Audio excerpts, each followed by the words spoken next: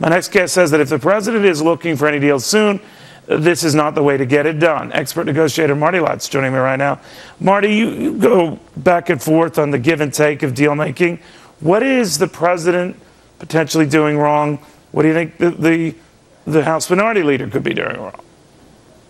Well, traditionally, Neil, you're absolutely right that, in fact, if you have a future relationship with your counterpart in a negotiation, by publicly criticizing them, you're going to lower the likelihood of a deal.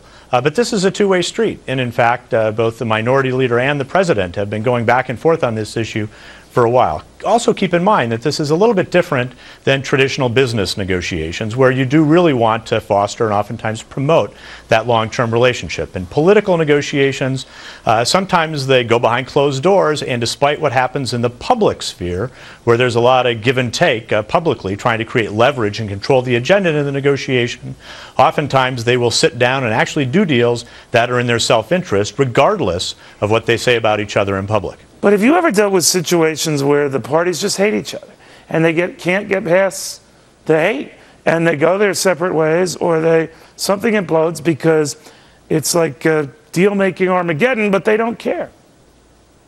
Well, that's right. And oftentimes, you know, that personality conflict, when it gets personalized to that extent, you do see a lot of good deals that go south because they just can't get along. And there is a danger that the president and the minority leader will go over that edge and, in fact, will not be able to actually focus on their self-interest and on the country's self-interest when and if they actually do get behind closed doors and start that give-and-take process. I'm sorry, Marty. Someone has to blink, right? In any give-and-take, someone has to blink. It's up to the other side whether to make it obvious that the other side blinked, but someone does, right?